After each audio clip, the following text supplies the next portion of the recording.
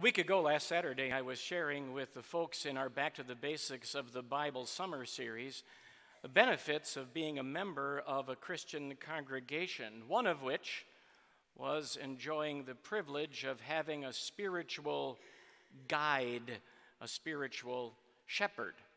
I asked them if they knew what the word pastor means. It's Latin for shepherd. But we pastors don't do all the shepherding in this Christian congregation.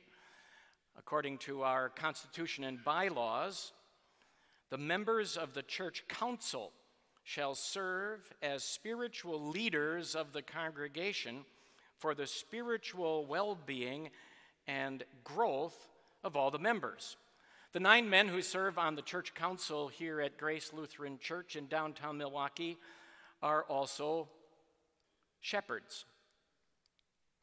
Ask any parent what's involved in godly parenting, and eventually they'll get around to describing responsibilities that sound an awful lot like what a shepherd does. Parents are shepherds of their little and not so little lambs in their family.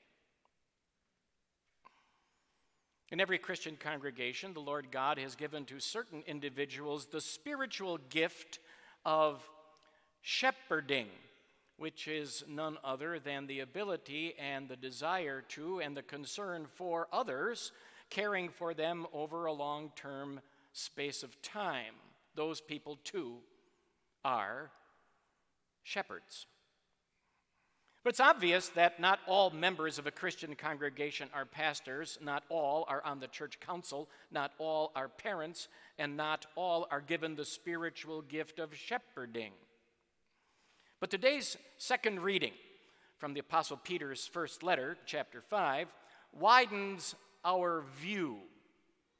This paragraph is, of course, primarily designed for spiritual leaders in a Christian congregation, but it's also true that God wants all of us to care about and care for others. In other words, God wants you to be a shepherd. Some time ago, I had a conversation with an elderly woman who it was rather obvious would only be on this earth for another short time. I wanted to review with her Jesus' promises to take believers to heaven. And so I asked her, do you know for sure where you will end up when you die? Her response, Harder Funeral Home. I hope they haven't changed it. Do you have an end goal in mind? You might think that's a dumb question. The answer is obvious, right? Our end goal is heaven. But just to make sure we're all on the same page, our end goal is not making money. It's not letting our hair down on the weekend. It's not seeing how many ways we can fool our parents into thinking we're behaving when we're not. It's not finding Miss Right or Mr. Right. It's not satisfying every sexual urge. Our end goal is not having kids. It is not reaching retirement and living on an island with low humidity, no bugs, temperatures between 75 and 80 every day, and Mai Tais delivered whenever we want. No, that's not the end goal of life. Our end goal is to avoid the fire of hell and to enjoy the bliss and the beauty of heaven. But the question that troubles us most often is, how do we cope with the down times in life before we reach the end goal? The Apostle Peter comes alongside of us today, puts his arm around us and says, I get it, I understand the challenge, I know that Satan is on the attack. Scroll down 4 verses from this portion of Scripture, and the Apostle writes, your enemy, the devil, prowls around like a roaring lion, looking for someone to devour. Are you doing okay? Can you make it on your own? I have to confess that when I try to go it on my own, I don't do too well. I struggle, and I bet you do too. Too often we fall off the path into the ditch on one side, the ditch of frustration and feelings of helplessness. This sinful thought keeps popping into my mind and jumping in, and I can't stop it. Or we fall off the path into the ditch on the other side, the ditch of self-reliance. I can do it on my own. Leave me alone. I'm okay. I can make my own way. Only to be disappointed in ourselves for falling way short of what we want to be and do. And worse, falling short of what God wants us to be and do. What to do? Where to turn? We turn to the Lord Jesus, that great shepherd who steps into our world and into our life and guarantees that he has bought for us a ticket to ride all the way to heaven, bought not with gold or silver, but with his holy, precious blood. Just don't lose it. The reason I say that is there are plenty of distractions in our world to divert our attention away from our end goal. And there are plenty of people who, either because of jealousy or because they don't understand or because they think they have their own ways to the end goal, which they think work but really don't, who are trying to steal our ticket to heaven or at least make us forget about it and leave it on the dresser. The one way to hold on to our end goal and the ticket to heaven that Jesus has given us, the one way to hold on to that is to have a spiritual shepherd. A shepherd who cares about who we are and what we're due. We are so far removed in time from the shepherds of Jesus' day and so far removed in space from what farmers do in tending their sheep, but we tend to forget or don't understand what shepherds do. Basically, shepherds operate in 3 dimensions. They guide their sheep and lambs onto right paths, not pushing from behind, but leading from out in front. They take their lambs and sheep to quiet waters and green pastures for nourishing food. And they look out for bad guys and lions and tigers and bears. They protect the flock. In other words, shepherds lead, feed, and give heed. Don't you want that in your life? That's what God wants for you, and that's what he wanted for the Apostle Peter. Take it for one who lived it, who knew where it was at. Peter, with the weaknesses of his life often showing up, with his bone-weary wandering away from the Lord. He needed a shepherd. And what a shepherd he had. He calls him the chief shepherd.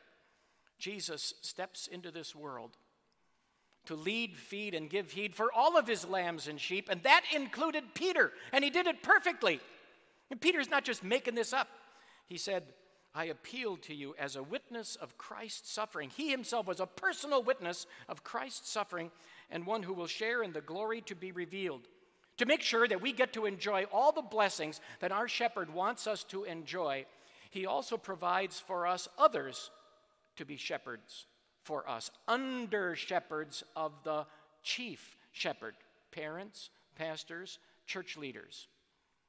And the Apostle Peter's language and phrases here indicate that they are the ones who look carefully over us, who watch out for us carefully. And we are comforted by the fact that they go about their shepherding with some experience under their belt.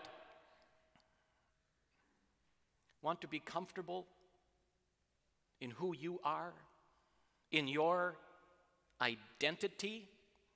Look no farther than the chief shepherd, who identifies you as his lamb, his sheep, his dear ones. Look no farther than his under-shepherds, who, like the Apostle Peter, come alongside, put their arms around our shoulder to lead, feed, and give heed for us. With their shepherding, you and I can say, I'm not going to be influenced by others, but I'm going to be an influence for others. I know who I am and what God has made me. I am one of his lambs. I'm also one of his under-shepherds. And I will shepherd the flock that he gives me, even if it's a classmate or just one friend or a family member or a neighbor. Who am I and what's my identity? You can say this.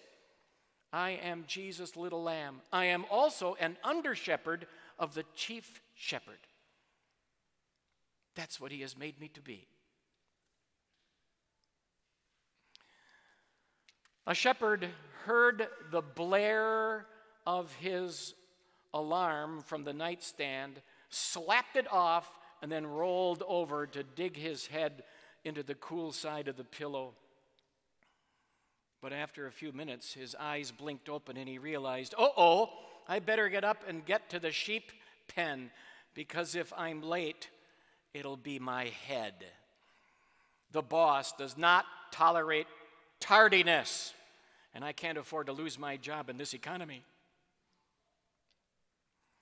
A different shepherd heard his alarm blare from the nightstand. He slapped it off and then swung his legs out of bed with a smile and said, I can't wait to get to the sheep pen because I love working for my boss. He has entrusted me with his most precious lambs, and because he is so generous to me with his time, his interest in me, and even his pay. Which would you rather be? Be shepherds of God's flock that is under your care, not because you must, but because you are willing, as God wants you to be. A shepherd finished his work one day and grumbled, muttered under his breath about the uncomfortable temperatures and the lousy, smelly working conditions. He cheated on his time sheet that he handed into his boss, hoping he could bilk his boss out of a couple extra bucks.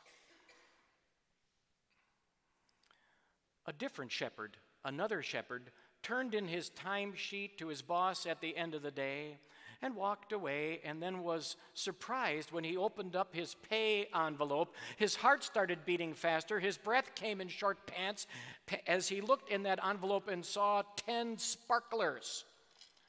C-notes, Benjamin Franklin's, 10 $100 bills as a free gift undeserved from his boss.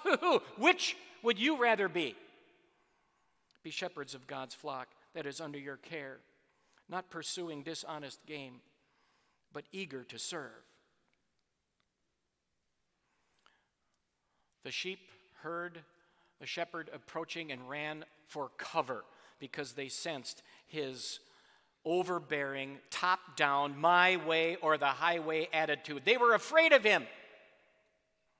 The sheep in another pen heard the voice of the shepherd and gladly ambled toward him because they knew that the shepherd's presence meant full tummies and safe passage.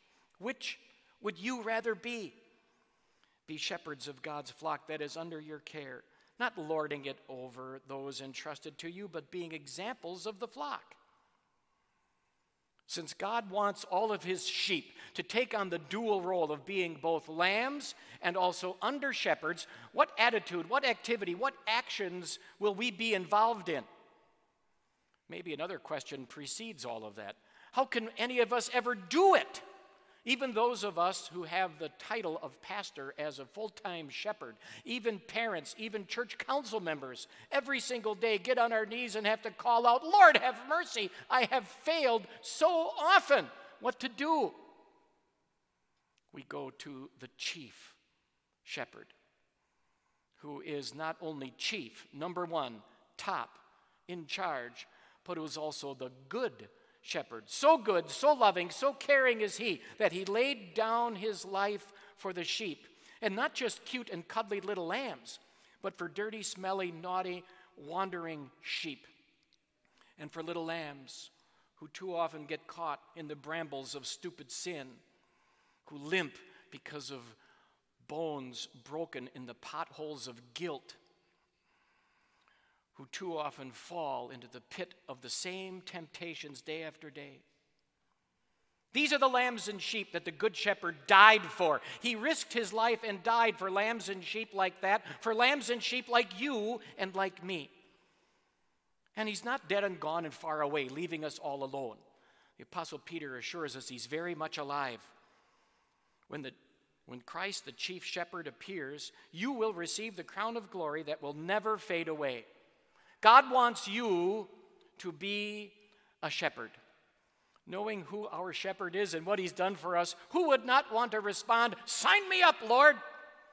And sure enough, there are people right now here today who are or will be parents who shepherd the lambs and not so little lambs in their family, just as they were shepherded, bringing them to the font for the washing of baptism, helping them mature in faith to stand shoulder to shoulder with them for the Lord's body and blood in the special supper, and then eventually escorting them out so they can be shepherds of others as mature sheep in God's flock.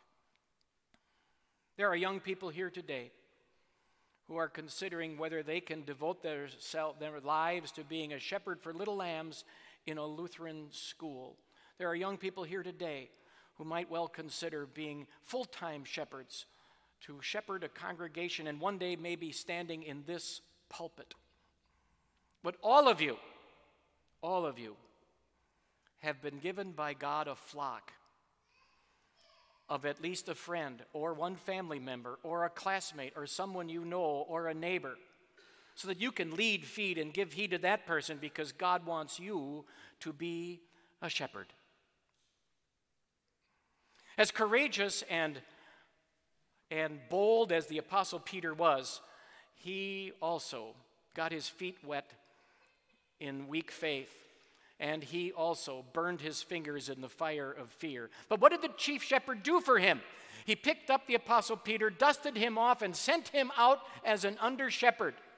And now the Apostle Peter conveys that same love and care of the shepherd to you and to me, because God wants you to be a shepherd, and you can, and you will, even if it's for a flock of one. Amen. And please stand.